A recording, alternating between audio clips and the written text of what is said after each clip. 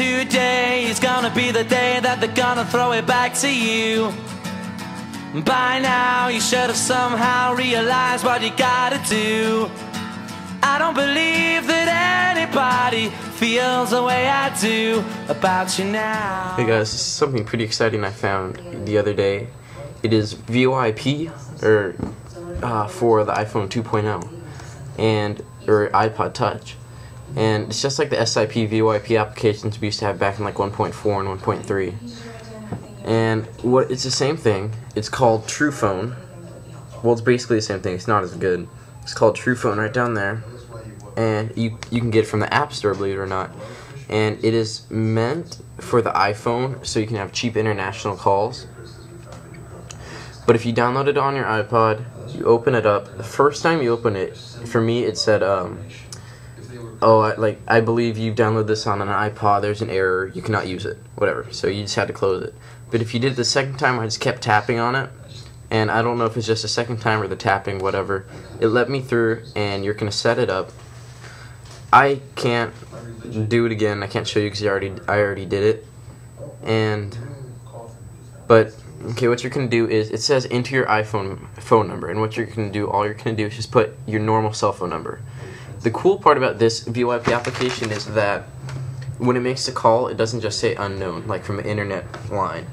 It will actually show up your phone number. So if you make a call on it, it'll actually come up with my phone number if I called you. And one of the only downfalls is the old VoIP applications, they supported the built-in microphones from Touch Mods.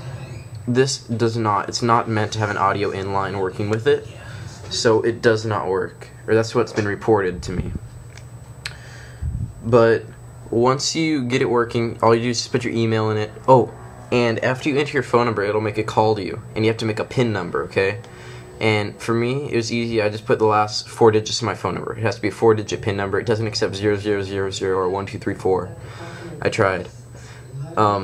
But then it'll call your phone, and it's an automated number, and you have to enter your PIN, and that's what activates it. Okay. And when you get it, it says when it loads up, here, this is a phone, and you can type whatever, and it has contacts, favorite, recent, whatever. But right down there in the bottom, it says your credit.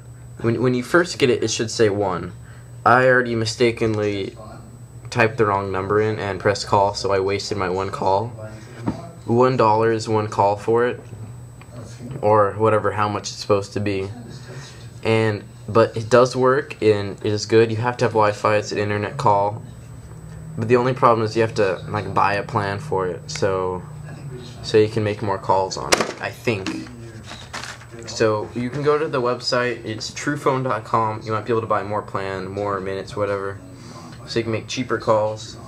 But like I said, downfall, you can't use your microphone, and well, that's about it. So you guys can go ahead, go out and try it. Get it from the App Store. It's called TruePhone, and have fun. See you later. Comment, rate, and subscribe.